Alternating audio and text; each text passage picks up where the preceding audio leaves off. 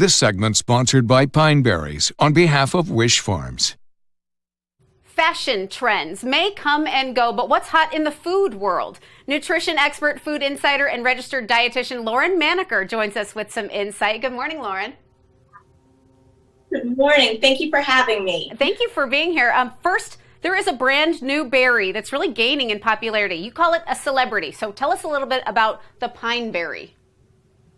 Yes. So I'm here today in partnership with Wish Farms to share all about the pineberry, which, as you said, is the new celebrity of berries. So you'll see on my grazing board here, I have some berries that have a creamy white flake, a creamy white color that's slightly pale pink with some red berries.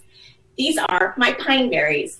So pineberries are a non-GMO hybrid between a Japanese white strawberry and a Florida red strawberry. Now, nutritionally, they're very similar to the Florida red strawberry. They're just missing that particular flavonoid that makes the red strawberry red. Okay.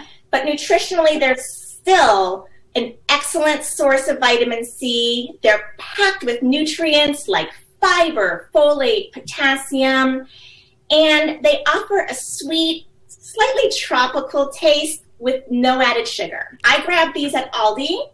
They're also available at Fresh Market. Okay, wonderful. And I imagine they're great to pack in lunches or just have a healthy snack more often. How do we use pineberries? Anything else?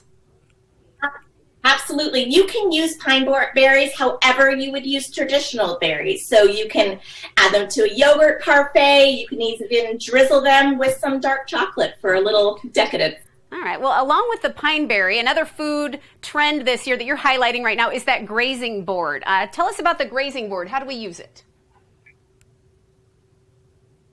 Sure. So the grazing boards are a great way to enjoy some snacks in a healthy and in a visually appealing way. Mm-hmm. So on my grazing board, I included the berries, the classic pineberry, along with some whole grains. Here I have some pop sorghum, which is an ancient grain, which is another hot trend these days, along with some plant-based, we call them jerky. These are basically dehydrated vegetables. Here I have dehydrated tomato and dehydrated mushroom to give you that feeling of eating meat if you're trying to eat more plants instead. Yeah, it looks beautiful. So this grazing board, really a fun way to combine nutritious foods for entertaining if you're having guests over. And then the pineberries are adding the sweetness of a strawberry with a hint of tropical flavor. Anything else about these food trends before we go?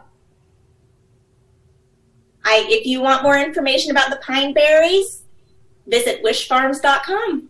All right. So those pineberries are ripe and ready, grown at Wish Farms. Definitely something to look for and ask about next time you're in the produce department. Lauren, thank you so much for being here.